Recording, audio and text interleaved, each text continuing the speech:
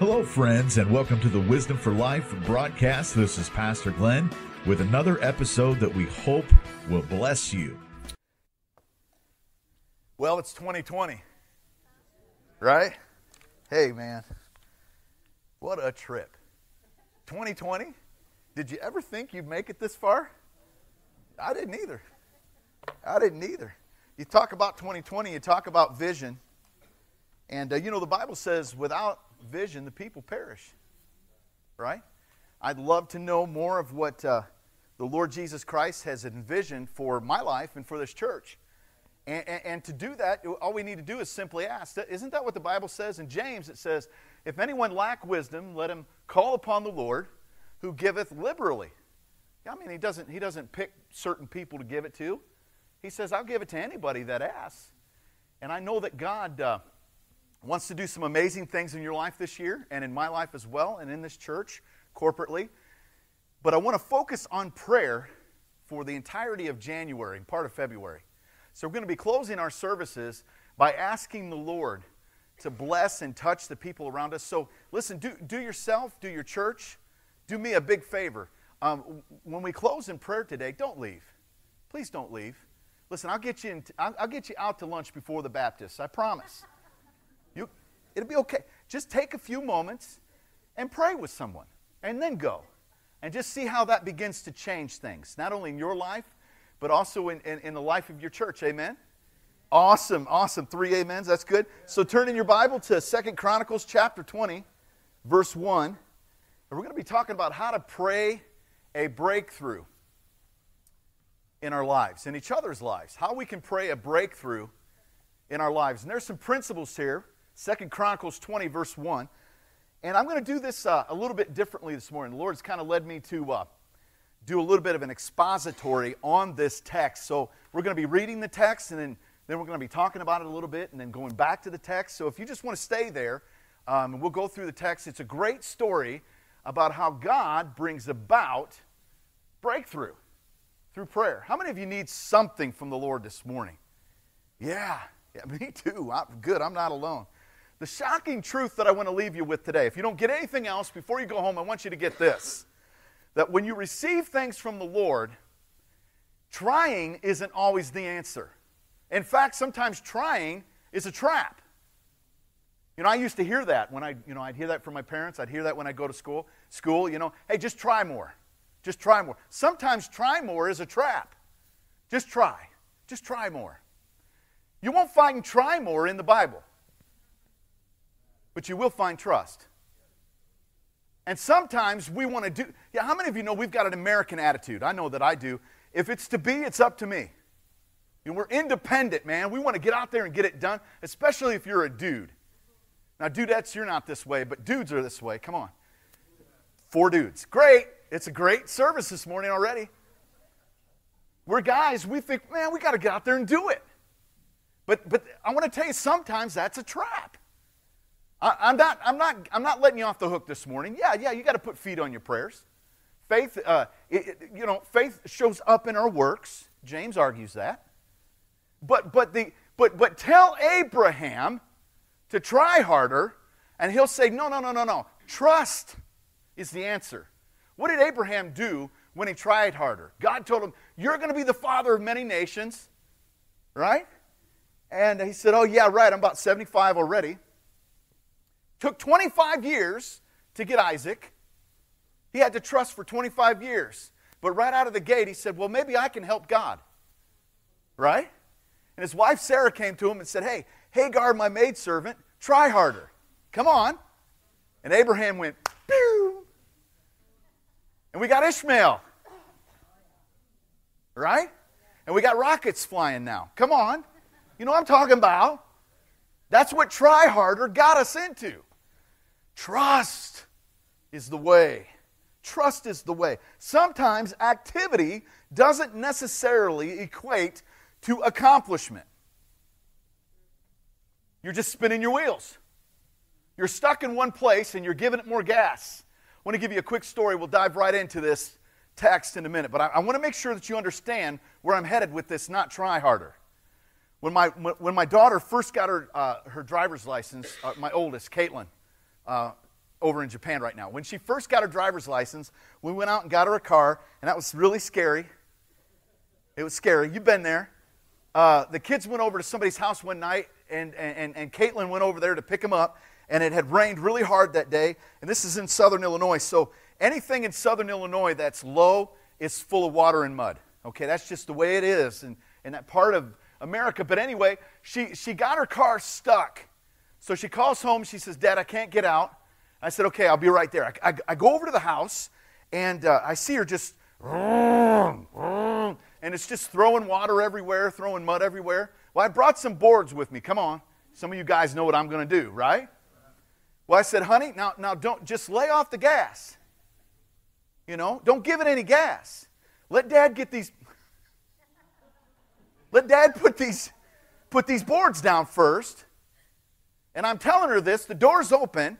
She's like, okay, Dad, okay. Yeah, okay. Well, I get down there, and I'm like, now don't give it any gas. And my mouth's wide open, and she hits the gas. All this mud and water comes up into my mouth. The most disgusting moment of my life. I'm covered in like mud and dirt. How many of you know that's love? You look up love in the dictionary, and it's a father covered in mud telling his daughter, don't give it any more gas. Sometimes God, the Father, is telling you, just sit and trust me.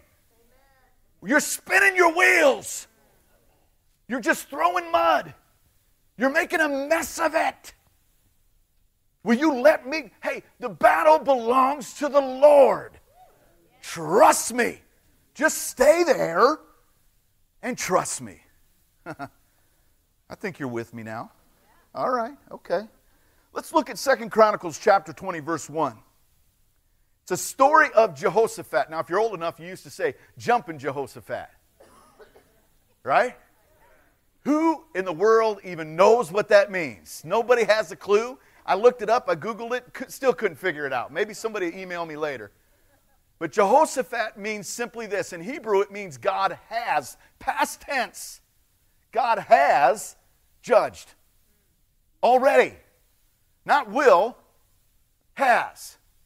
And you know, when I start to think about past tense, I start to think about how to pray and how faith works. Think about this for a moment. Jesus said in Mark chapter 11, verse 24, anytime you ask for anything in prayer, watch the past tense here. Believe that you have received. ED, received. Believe that you have received it. That's past tense. Then he goes into future tense. And you will receive it. What are you telling me, Pastor, this morning? I got to believe for something that I don't already see so that I can have what I don't already got? Yep, that's called faith. That's how it works. It messes up your mind. You say, well, then how do I do it? With your heart? With faith? It's counterintuitive. But it's past tense. God has already judged your situation. Already. He's already paid for it. He's already provided for it. The propitiation of the cross is the payment for whatever you're going through. So it's just a matter of trust and time. Amen? Come on, hallelujah. Hallelujah. Oh, yeah. All right. It says this, verse 1. After this, after what? They had a big spiritual revival. The nation of Judah was kicking it, man. They were cool with God. Things were happening. 3 enemies come together. They're going to gang up on Judah and Jehoshaphat. And they're coming to clean his clock. They're coming to cream this guy and his nation. It says after this long revival, 3 enemy nations are united to attack King Jehoshaphat. And spies told him, a huge combined army is marching towards Jerusalem right now to defeat you. Now how many of you know that'd be overwhelming? I want you to imagine, like, on the playground, you remember you were on the playground at one point in your life. And I want you to imagine 3 big dudes the size of Mike Headley. And at recess, it's recess. You got 10 minutes for recess. And how many of you know when 3 dudes step up on you like Mike Headley, 10 minutes is way too long. That's way too long. A lot can happen in 10 minutes when 3 of them combine together. How many of you know this is a situation that you can't fix by more activity? God is going to call you, He's going to prepare you to stand in places that are bigger than you. I've taught you before, you're not going to find in the Bible that God only gives you what you can handle. It's not biblical. God is always putting you in situations, listen, that are bigger than what you can handle, so that He can show up and be God. And so that's why it's happening. God wants to show His power, and so what He's up against is bigger than him, Jehoshaphat. And there's some principles here. I want you to get them, okay? It says this: scared and worried, King Jehoshaphat resolved to seek the Lord. Hallelujah. You know, that's what we're going to do the next 30 to 40 days. We're going to resolve to seek the Lord together as a church. All right? What else does he do? He announces a nationwide fast so that everybody came together. They would fast and they would pray. They would seek help from God. And when they all got to the temple in Jerusalem, the king stood up and prayed aloud. Let's do that right now. Let's pray aloud. Father, in the name of Jesus, we trust you now to speak to your church and fill us with power to proclaim victory in Findlay. The enemy is defeated. In Jesus' name. Come on, strong amen. Amen. Let's look at the principles here. First thing he does is he resolves to seek the Lord. That's a private matter. That's something you need to do on your own. And the next thing he does is he says, hey, you know what else? I need to get with some other people and seek the Lord. And then when he gets with those other people, they all seek the Lord together. I don't know, this sounds like the upper room to me. I don't know, this kind of sounds like how God does things. When you decide to pray, and you decide to pray with other people, and you begin to agree together, how many of you know the Bible says whatever is agreed upon on earth will be done in heaven? Woo, that's power, man. That's power. That's good. And that's what he does. He says, you know what? I'm going to seek God. He doesn't seek a lawyer. He doesn't seek somebody to help him out with some counseling, some financial counseling. Come on. How many of you know he doesn't seek a bankruptcy attorney? He doesn't get on social media. Please, please, please. The first person you seek shouldn't be people. Hey, I'm going to let you in on something. It's a secret, though. Shh. Ready for this? Most people don't even care. He does. But why are we going to people? Why are we going to people before God? The first person you ought to talk to when you're in a crisis is Christ. Man, I mean, God can get more done in 5 minutes of your prayer closet than 3 days of being on social media. Well, maybe some people feel sorry for me. Hey, that's where that's coming from, man. Right? Look, you don't need somebody to feel sorry for you. You need the Spirit. You need power. So that's what he does. He seeks the Lord.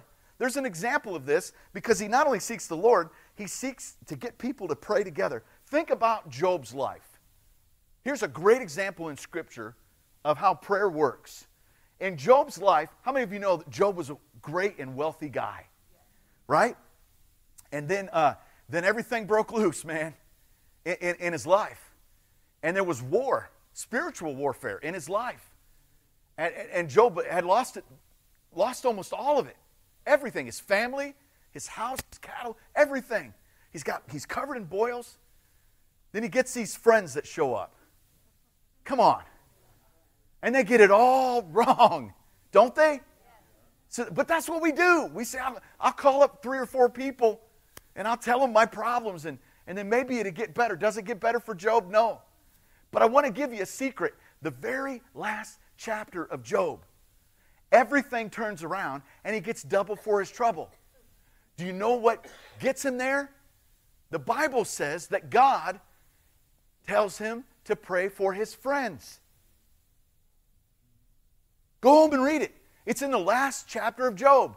And the moment he prays for his friends, God gives him double back. Have you ever looked at prayer that way?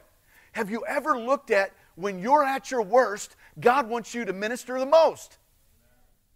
That's crazy thinking. But it's true. When you're at your lowest, God is at His highest in the power that He wants to show through your life. So He could have said, God, look, why am I going to pray for these guys? They haven't lost their house. They haven't lost their family. They haven't lost their sheep. And God says, hey, go pray for them. And when He does, he's blessed. Wow. That's pretty good. That's pretty good right there. That's what happens. Look at 2 Chronicles 20, verse 3. It says, King Jehoshaphat, he feared and resolved to seek the Lord. He sought Christ. He didn't magnify the crisis. He resolved to seek the Lord. You know, when you come to the Lord, please, let me help you out in your prayer life. When you come to the Lord, you don't want to tell the Lord about your crisis. He already knows that. Amen. He already knows what, He already knows that. You want to magnify Him, not the problem. You want to give God center stage. And so when you pray, God already knows what you're going through. What God wants to hear is, do you trust Him? Do you trust Him? Are you going to lift Him up? How do you do that? Let me give you a few pointers from Scripture. First is this, okay? Remind yourself of the greatness of God. Remind yourself of the greatness of God. You see, the bigger that God is in your mind and in your life, the smaller the problem gets. And that's good. That's good. Look at verse 6. Here's what he prayed. "O Lord, are you not the God who's in heaven? You rule over every kingdom and every nation. You are so powerful and mighty that nothing and no one can defeat you." That's how he starts the prayer. He doesn't start the prayer talking about how big the enemy is or how there's 3 Ryan Headleys coming after him, right? I switched. He's a pretty big guy too. He's taller than me. So he says, Lord, I'm going to lift you up. I'm going to focus on the size of my God. And that's exactly what he does. And then the next thing, realize his unlimited power. Say unlimited. Unlimited power. Look at this. Look at this. In verse 7, it says, God, did you not drive out those who tried to keep us from living here when you brought us back home? What's he talking about? He's talking about the Exodus. He's saying, when we came out of Egypt, didn't you drive, when you brought us through the sea, didn't you drive the enemy back? What we thought was an obstacle was actually the power of our salvation. That sea in front of us was only there for the enemy. It wasn't there to stop us. It was there to destroy what was after us. And God, isn't that who you are? This is how he prays. I tell you, we don't pray this way. And then remind God of his promises.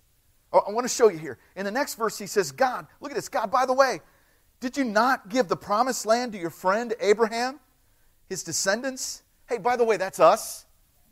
That's us. To be theirs forever. So he's saying, God, you promised. God, you promised. Did you know that God loves to be reminded of his promises? Yes. Can I teach why? Have you ever thought about why? It's not that he forgets.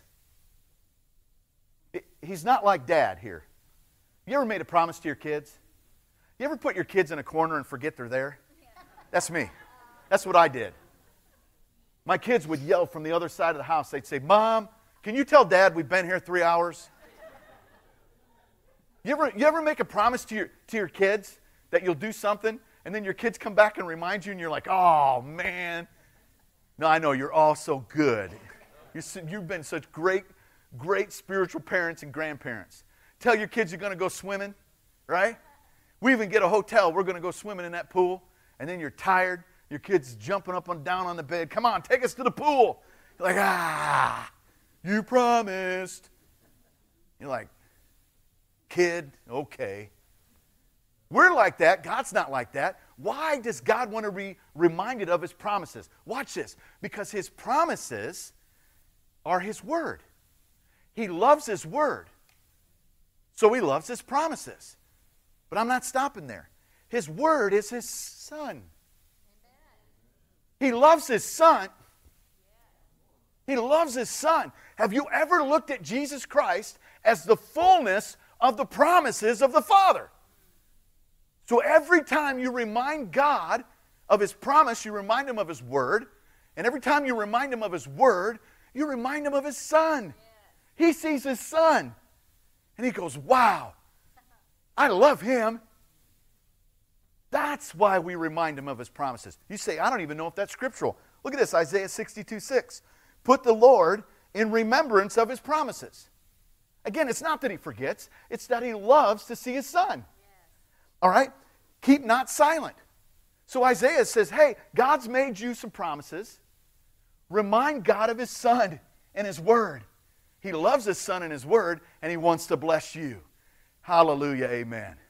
Man, that ought to give you a goosebump. If you don't have goosebumps yet, I'm going to be checking you for a pulse. Come on. So look at, in the next verse, now we pray for a breakthrough. See, after all of that, now we tell God what we really need. Look at this. It's in verse 10. Our enemies want to destroy us. Will you not stop them from defeating us? Now, he's very specific here. He's not general. I want to teach you this morning. When you pray and you ask God for something, be very specific. If you generalize it, you won't know when the answer comes. Think about that. And you need the answer to come, and you need to know when it comes so that you can give Him more praise. So you need to know when the answer comes, so be very, very specific. I'm not kidding you. When I was getting ready to get me a lady, come on, Barry White's playing right now. I made a list as a kid. I was just saved, filled with the Holy Spirit, and I made a list. I said, Lord, on one side of the list, I said, I need somebody that can go with me in ministry. I need somebody that's smart and beautiful and funny. I need somebody that can handle me. You know? I made a list. You think I'm joking? I did. And when I met my wife, I was like, yep. Okay, you're it.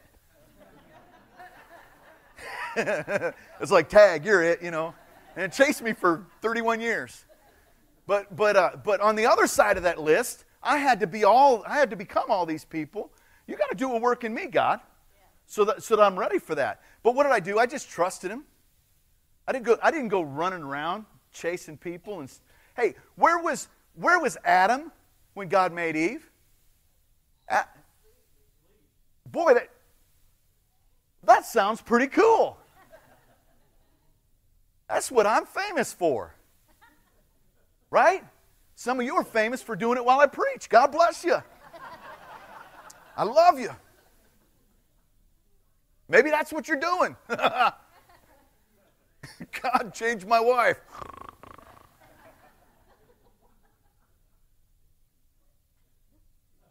Adam was just loving on Jesus, loving on the Father. And the Father came along and reached inside His side while He was asleep. You know, I've learned not too long ago that, you know what? Resting in His promises is the greatest activity I could ever do. Boy, that'll save you a lot of knocking your head up against the wall. Just resting in His promises. Stay put and trust Him, and God will work it out. He says, God, you know what? I'm going to be very specific. Here's my request. God, these enemies are coming, and I'm not enough. I'm powerless against Him. Have you ever felt powerless? Just have a kid.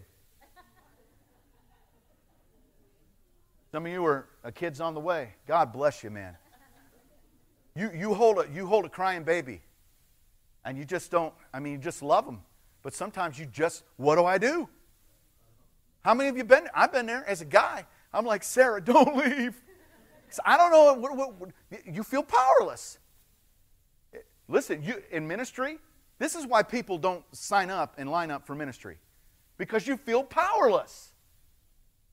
Come on. There's over 100 people in a congregation or more. How in the world am I going to be, and what they need, and how do I do this, God? And then you just get to the place to where you realize, I can't. But He can. So you get to the end of your rope, and being at the end of your rope is the greatest place to be. Because when you run out of strength, his strength kicks in. He's not looking to mix his strength with yours. When you admit that this is bigger than me, and you say, God, I give up, God says, great, now we can get started. Now my power can be revealed. Isn't it shown in weakness? Yeah, that's what Paul argued. So look, he feels powerless. Look at 2 Chronicles 10:12. We are powerless against this mighty army that is coming to attack us. We don't know what to do, but we're looking to you for help. God, give us help. Do you notice that 6 verses earlier? It's really interesting.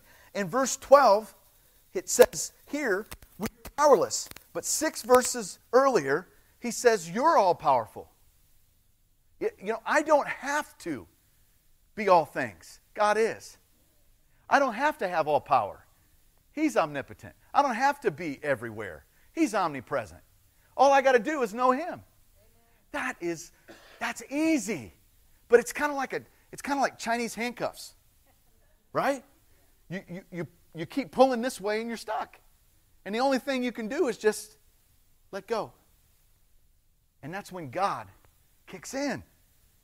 Sometimes it means just stopping and right where you're at and trusting God instead of trying. I want you to think about Ephesians 6 when Paul talks about the armor of God. Think about that for a minute. He begins it not with, and listen, I love movies like Gladiator, right? Russell Crowe, man, he's a big dude. He's a bad dude. I like movies like that. I know you don't because you're a Christian, but I like movies where like armies come in and they're like, you know, let's charge the enemy. But that's not what Ephesians 6 says. It says when you've done all to stand, stand. So you get equipped with this armor of God to stand there. And we think, well, now that I got all this armor, I need to go running after something. You know? Run off. RUNNOFT. No, you just stand there. When you've done all to stand, stand. And then Paul starts talking about how God equips you with that armor. Isn't that cool? All you got to do is just stay put. Grow where you're planted. Don't move. But man, I want to run. I want to run. He not only stands, but in verse 13, it says this, all the men of Judah stood before the Lord. And then watch the next verse. Then all the men of Judah stood before the Lord, waiting with their wives and their young children and even their babies. Even their babies. Everybody stood together as this enemy's coming. Is that what you're... Man, George Patton would have a problem with this strategy. He would. Yeah, an enemy's coming and you're just standing there. Kind of like my wife says to me sometimes. You know, we got a problem. Don't just stand there, right? The garbage needs to be taken out. Don't just stand there.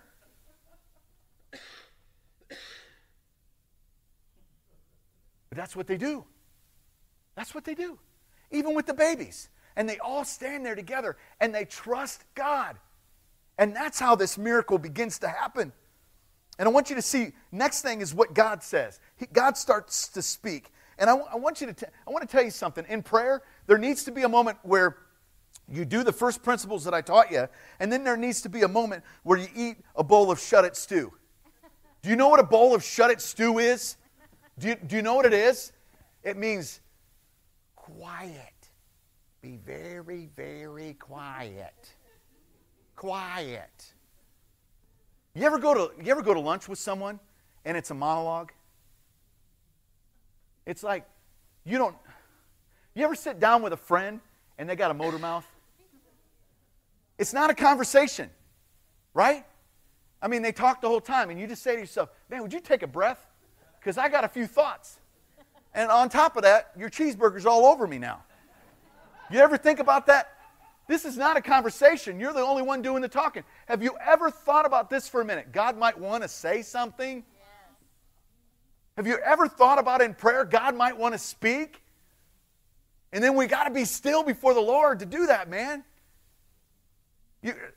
We got to be quiet. And when they're quiet, God starts speaking. Look at these verses. I'm going to read them together. We're almost done. Stay with me. Look at verse 15 to 18. It says, "This is what the Lord says to do.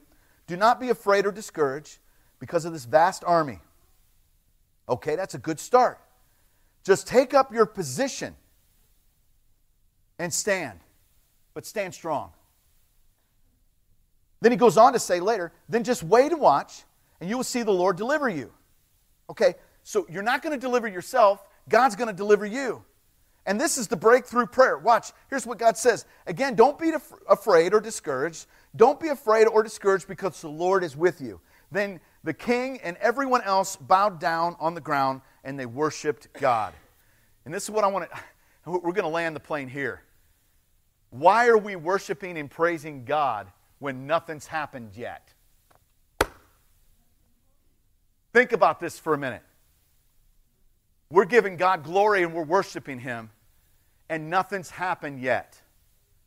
Remember what I taught you about the past tense and the future tense? I want you to see this. Have you ever thought about praising God in advance? Because it's already done. Man, I'm telling you, this stuff is powerful. This stuff works. They begin to worship God. God says, hey, listen, the battle belongs to me. It's not yours. Did you know that this text in the Old Testament is the exact middle? Some of you won't get anything else out of this message but this. This is the exact middle of the Old Testament.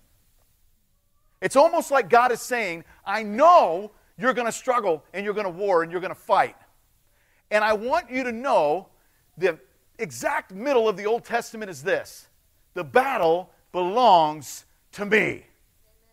It belongs to me. It belongs to the Lord. He says, look at this. I'm going to make an Old Testament sandwich for you. And I'm going to give you the meat. Where's the beef? The beef is here. The battle, come on, church, belongs to the Lord. Not you. Not me. You might be here this morning and say, Pastor, I've let God down. You haven't let God down? You aren't holding Him up. Well, I'm trying, and I'm just trying harder, and it just doesn't seem to work. Listen, He wants to work. He wants to work. You say, well, maybe I could just put my hands on something more. Maybe I could do more. Maybe I could just impress Him more. Maybe I can give Him more of what He's expecting of me. He isn't expecting anything of you but for you to trust Him. And for Him to show up in His power. You ever sit in your house and get a little bit weird like me and watch what flies do? You never do this because you're not a weirdo like me. But have you ever watched how dumb flies are? Listen, I love that. The only thing I love about winter is no mosquitoes and flies. I cannot stand those kind of buggies. But a fly will buzz around exasperating itself, hitting a window, hitting a window, hitting a window, hitting a window. And I just sit there, I'm like, you're dumb. You deserve to die on that window sill because that's where they'll end up. Because you're dumb. 10 feet away is the door. It's a screen door, it's wide open. You could fly right out, but you're going to keep hitting the window, keep hitting the window, keep hitting the window. And that fly's just saying, if I could just try harder, I'll get through. If I just keep it up, someday you'll be dead, laying at the bottom of that window sill, and you'll see some big guy like me come along with a vacuum cleaner and go, and that'll be the end of your existence. Or, one time we were, our last church, one time a couple of birds got in the sanctuary. A couple of birds. And the sanctuary was pretty high. Ceiling was, I don't know, what, baby, like 30 feet up? How many of you know you're not going to get those birds? Right? But my son went in there, half my staff in there. We're in there with brooms and stuff. We got scaffolding. We're going to try to get these birds out of there. Right? And these birds are just like, you're stupid. You're stupid. They're going to fly and do what they want. And they did what they want. They dropped a few presents on our heads, and we didn't get them out. And my worship leader, he came up, Nate, I love this guy. Nate comes up and goes, hey, What do you think about just opening the doors and letting them? What do you think about that? Now, you got to know Nate because he's like that. He would ride his tractor to the office every day. I mean, that's Nate. He said, hey, what do you think about just opening up them door back there? And them birds will fly right on out. I said, no, they're not going to just fly right out. 4 hours later, we let them fly right out. Right? You know why you're so tired and exhausted? You're fighting your spouse, you're fighting your kids, you're fighting your parents, you're fighting a police officer. That's why you got the ticket. You're fighting your pastor. You're fighting downtown. You're fighting uptown. You're fighting your neighbors. And God says, the battle is mine. Chasing birds and getting pooped on. You're a fly just running into the window, thinking that if you just do a little more, it's all going to change. It's not how it works with God. The end of the story is really, really cool because as they begin to worship the Lord, God tells them to do something pretty neat. He says, take up that position, stand strong. The enemy's coming against them. God says in verse 17, you won't need to fight this battle. Just take that position and stand strong. Then watch and wait. And you will see. You will see the Lord deliver you. Hallelujah. They don't deliver themselves. God delivers them. You see, you can give up being the general manager of the universe. It's not up to you. It is not up to you. You're not Atlas holding up the whole world. I'll let you in on a little something. When you leave this world, there'll be someone else. I don't even pastor that way. There'll be somebody after me. It's the Lord that, come on. It's not up to me. It's up to the Lord. I'm just the cup, the container. He's the water. You know, I don't do anything but just be His servant and be where I'm supposed to be so that He can show up. That's it. And God does show up. He shows up strong. At the end of the story, I got to close, so I'll just bring you to the end of the story. At the end of the story, the enemy starts fighting themselves. You know, I don't see this today like we should. You see, we think we've got to fight a battle that God's gonna win by causing the enemy to fight himself. You see, I see the church fighting itself. I see church folk fighting other church folk. I don't see the church very often coming together in prayer and letting God, trusting God, and letting God turn things around, and then the enemy destroys himself. Yeah. Woo, that's good. That's good. We used to play this game when we were kids. If somebody fell asleep, we'd grab their hand and say, you're hitting yourself, you're hitting yourself, you're hitting yourself. You never tortured your brother or sister that way, but I did. God says, just back off. And the enemy hit himself. And then here's what's really cool. God says, hey, I want you to get your worship team together. And I want the worship team to go out in front. They're the tip of the spear now. Okay? I want them to go out in front, and I want you to go ahead and praise me. And as they go out in front, now think about this. You wouldn't want to be on the worship team right now. Because what, I got a flute? They got a sword and a big spear, and I'm going to go out. I'm a flautist, you know. You better tell me what you're doing, God. Because this flute, come on. Sometimes I read the Bible and I'm like, that's ridiculous. Like the Civil War, you know, those drummer boys going, dun, dun, dun, dun, dun, dun. Oh, you know. You don't have anything. He says, put the worshipers up. Because, watch, it's a principle. God is saying, listen, praise me in advance. It's a principle to live by. Praise me in advance. That's when the enemy started fighting. They got out in front, and the enemy fought themselves. They renamed this valley.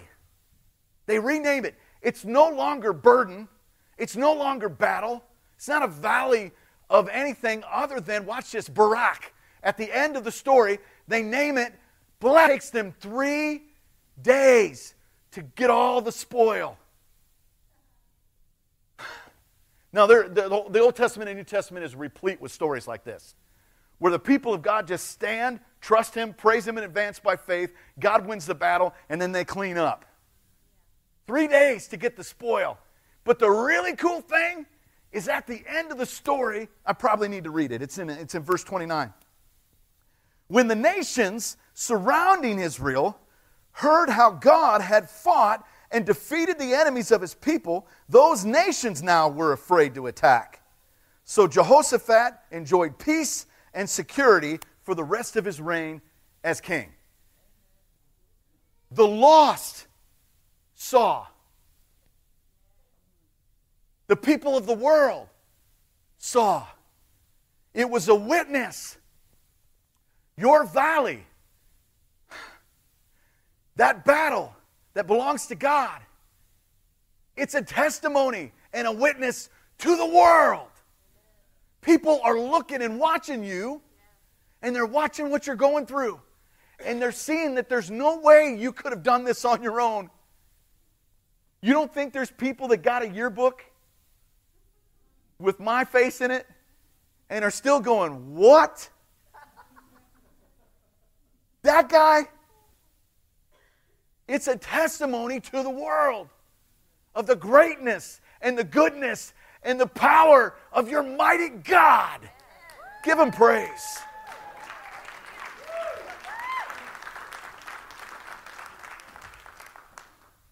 You know, we all struggle, man.